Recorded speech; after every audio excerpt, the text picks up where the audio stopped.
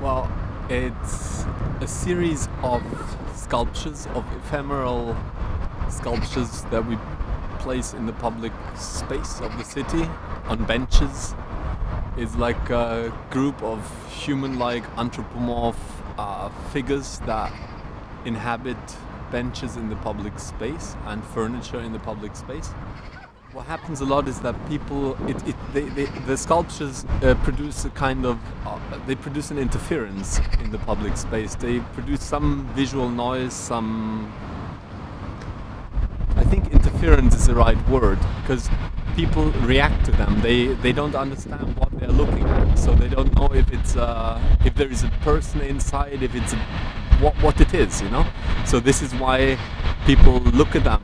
It's great pleasure doing this workshop together with the students and having them as the assistants taking care, maintaining, building, taking them apart. It was great time to have this lovely bunch of collaborators. Really good. When I see the reactions here, people also get a bit scared. I think that there is a history of having a lot of homeless people in Manchester, also in this neighborhood. So I think people get confused, and I have the feeling it's related to the homeless issue, that they wonder what the person is in, like what kind of state the person might be in. And therefore I think people get scared. To be honest, people get scared here, like more than I felt it in other places. And then of course they try to understand what is it that they're looking at.